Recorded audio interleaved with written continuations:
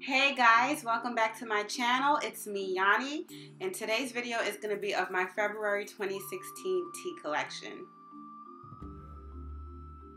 So just to give you a bit of a backstory about me and my obsession of teas, I am from Barbados, and Barbados was once a British colony. So I grew up with parents who drank tea every single morning. They probably still drink tea every single morning. And so it's very cultural to me. I also realized that tea was sort of a holistic way to treat certain ailments, and that's why I absolutely love tea. I actually don't have that much, but I do have a good amount, and I would love to show you guys what I currently have in my tea collection. So let's go ahead and get right into the video. The first tea I'm going to talk about is Yogi's Pure Green Tea, which supports vitality. I was actually exposed to green tea in my parents' home when I was growing up. It's just a tea that they drank a lot of. It is actually really good for combating cancer, so I always try to keep it in my collection, even though I have to be honest, it's not a tea that you drink for the taste. And just to add a quick side note, I tend to usually drink my teas straight with no additions to it, no sugar, very little honey, very little lemon. So to drink that with nothing sweet or any other taste, it's gonna taste a little nasty, just to be honest. But I absolutely love this green tea from Yogi. They have different types of green tea. I highly suggest you guys check them out.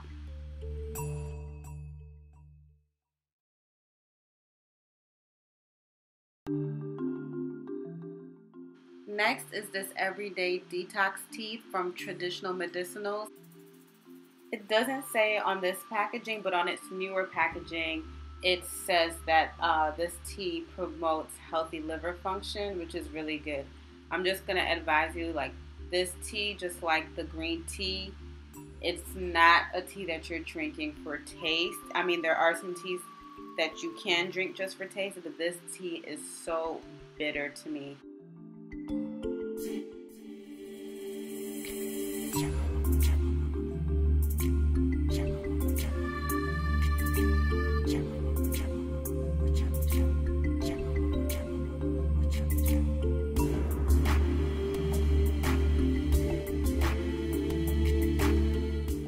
This honey lavender stress relief tea from Yogi is literally this week's favorite tea for me. I just love how soothing it is. Maybe I'm buying into what it's supposed to do, which says it helps to calm and ease tension, but it really is. Just the aroma of the tea alone is very calming for me, so I really like it. I'm probably going to get through the box really quickly, but I will just go out and replenish it. I never actually drank a tea that had lavender in it, so this is new for me, and as of right now, I'm actually really liking it, so I plan to purchase more in the future.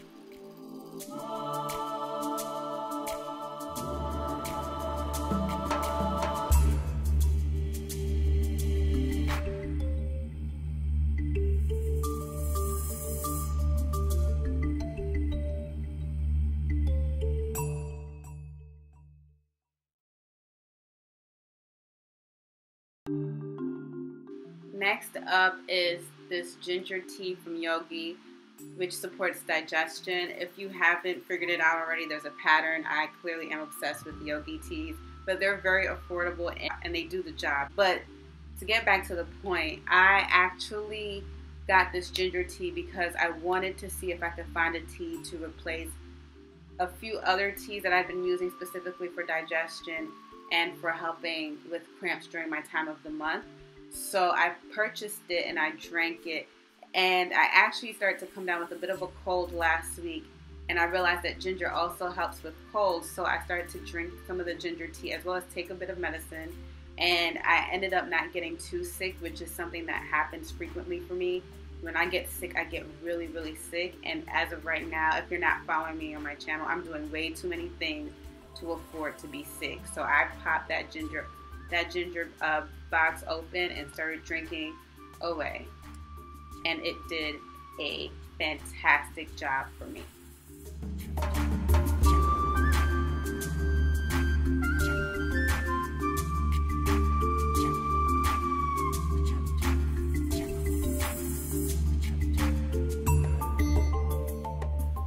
Next up is this Soothing Mint Get Regular Gentle Herbal Laxative Tea. I love this tea because I love mint. Mint was like the first tea that I found really helped my cramps.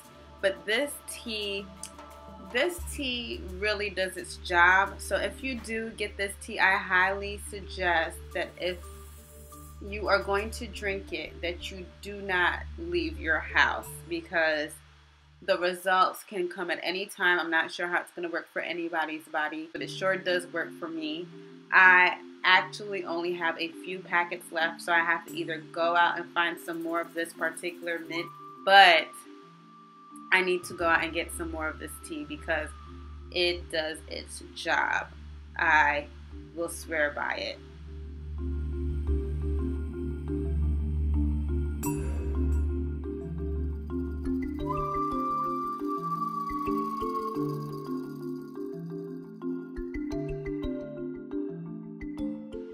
So to go in another direction from all the yogi teas I have, next is this Trader Joe's chamomile tea. It's not caffeinated, and that's something you should really watch for, is to see which of your teas are caffeinated and which aren't.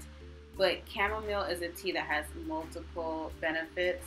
It's good for cramps, and this is something that is a problem for me, is clearly my cramps. It's good just for upset stomach. It's also good for your tea, and it's another very soothing tea.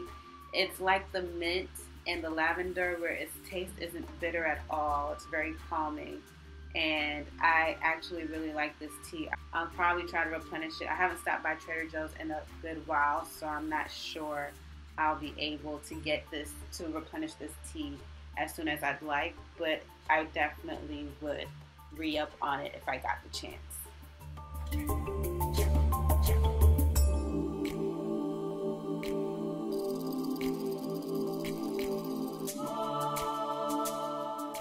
Next is a tea that I swear by. It's this Puka 3-Fennel tea. Like I said previous, I had suffered from cramps my whole life. I've suffered from terrible, terrible, painful cramps. So one month in particular, I saw this Puka 3-Fennel tea that my mother had sent me, and I opened it up and I drank it. And when I tell you that I was astonished by the results of the tea, it was like, why am I not suffering from pain like I usually am? And when I retraced my steps, I realized it's because I drank this tea. So I went and I searched for it and ordered boxes on top of boxes of it.